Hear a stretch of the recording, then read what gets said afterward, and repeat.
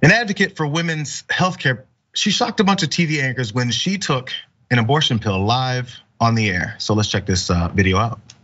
Taking it myself. You're taking it, you're not pregnant, are you? I would say that this is going to end a pregnancy.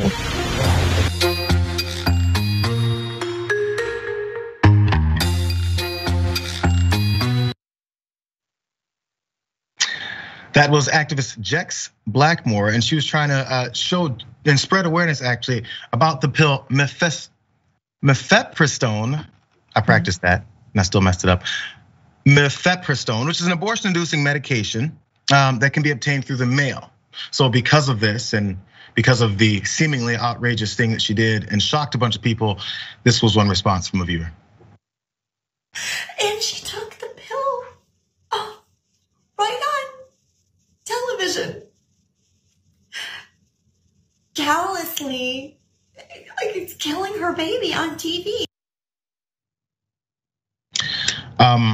She's upset about the situation, and she decided to film herself being upset about the situation to let people know that she's upset about the situation that happened there on TV. I'm not sure if that's going to change a bunch of minds. Before we get to more, by the way, also part of this issue is that the FDA has allowed this to be sent via the mail for women that are looking to make that choice. So about 2 weeks after the Supreme Court indicated that it may uphold the Mississippi abortion law, the Biden administration eliminated a long-standing rule that the abortion pill medication mifepristone needed to be dispensed in person. Did this bring tears to your eyes, Francesca? Yeah, I can't believe it. I mean, I think it's great. Look, I also think that she clearly was on a right-wing, like, I don't know if that's which channel that is, what that is.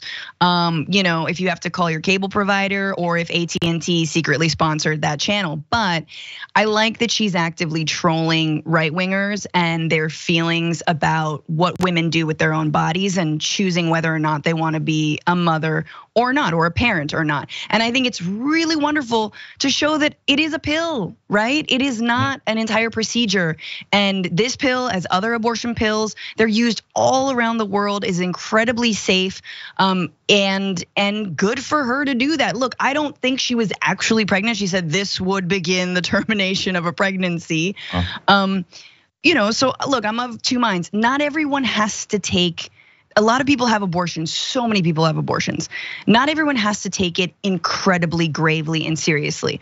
I think it's false to say most people are horribly stricken when they do have an abortion. But I also think it's false to say that nobody is stricken and takes it solemnly and thinks it's an important, moment and necessary moment for them, or that they relish in it. No, it takes all kinds. There are all kinds of reactions and attitudes towards one's abortion. The commonality is I can't be pregnant. Yeah, and by the way, so we talk about this woman's the response, woman's video of her showing how upset she was. Now, if people are thinking about the act or the process of a woman aborting, then maybe they do respond like this, right? Maybe in real life without the camera in front of them and without for show, and they do something like this, right? So if you care that much, how about we take measures and actually look for education and processes to make sure that maybe it happens less. Maybe there's more education on how, even when it comes to, as I mentioned yesterday, it's not just young women that are end up having to make this decision, but maybe when that happens, we have more education for those folks that you guys think are the only ones doing this, or the only ones that have to make this decision. So how about we all work to make sure that's the situation? Instead, we need to demonize a group of people and say, you know what they just want to do? No, that's actually not the way the decision works. If you speak to someone, then you'll find out that that's not really the answer. So also, by the way, mifepristone, let's go to this next option about as far as how it doesn't just like, you're not 9 months pregnant, it's not about to happen. Mifepristone is used in conjunction with another drug, mifepristone, to carry out medical abortions. Mifepristone blocks the hormone needed for pregnancy, while misoprostol empties the uterus. The regimen is considered safe within the first 10 weeks of pregnancy, and that's according to the FDA. And lastly, that activist said that I would say that this is going to end pregnancy, as you point out. This will be my third abortion, she said. Now, there was one other point about this, because there's a bit of a normalization I think maybe has to happen. And because we've pushed so much of the fear injected to it, or oh my God, I can't believe you would do such a thing. When many times this happens many times, and if you don't see or hear about it, you're not crying, or because you weren't told or shown, right? And sometimes when you see maybe someone joke about it or someone talk about it as easily and normalized as it was here, I've done it before, because I've seen it, someone joked about it, and I went, wow. Now I agreed with what they wanted to do for themselves, but I was taken aback. Because no matter who you are or where your position is, we've all been kind of indoctrinated in this thought process that, yeah, but that's her choice, that's her body, you know? Yeah. And that you have to feel a certain way about it, I think is really important. Yeah, and true reproductive justice and reproductive health, as friend of TYT Liz Winstead always says, is supporting all pregnancy outcomes, right? And whether that is supporting the decision to terminate a pregnancy or to carry one to term, we need to be supporting, mothers or soon-to-be mothers and all parents in that decision, no matter what it is. That's reproductive health, right? And so getting a pill in the mail, of course that's reproductive health. Why? And reproductive justice, because it is so much more equitable than having to, schedule an appointment, making sure you have certain kinds of health care, maybe traveling miles and miles and miles. And the other thing I'll say, look, this woman saying, oh, this will be my third abortion. Good on you, girl. The Supreme Court's about to strike that down. So, stock up on whatever you need to stock up on. I am not here to judge you.